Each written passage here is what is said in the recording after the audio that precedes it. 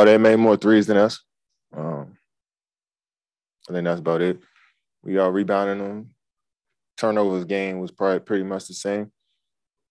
We made more total field goals than them, but they hit 17 threes to our 12. They won by 6. I mean, you look at the stat sheet, it's pretty much the game. I think it was an even game all the way up to, I think that was a separator. It was 3-point shots. Everybody knows what kind of player Tatum is, but I mean, what changed in him having just a good game or a great game to what he was able to do in the fourth quarter, where he was kind of utterly dominant in the fourth quarter? What changed in the way you either in what he was doing or the way you guys were fed? He made shots. He's a shot maker. I think he got some free throws there in the fourth, and then he made some tough shots, 3-point shots over top of us. You know what I'm saying? And he's a elite shot maker, and he's been knocking them down, playing with confidence lately. So I feel like we fought hard, and they just made more shots than us. I mean, concerned and worried, those words, like, it's easy to do that. It's easy to be concerned. It's easy to be worried and pissed off and mad.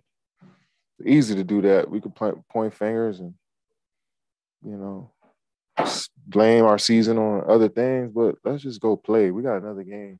We got 17 more, and let's see what happens, at the end of them. We just take it a day at a time, man. Day at a time, and I'm confident in this group. We came out there tonight and put ourselves in position to win a basketball game. We just didn't win.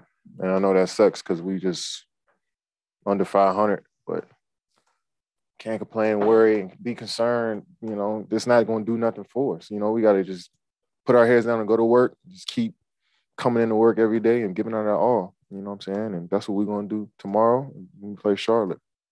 It's pretty cool, I should be at 30 right now, to be honest. But, I mean, it's cool. It's cool to reach that milestone and be amongst the greats. And I just got to keep pushing and keep going and see where I end up.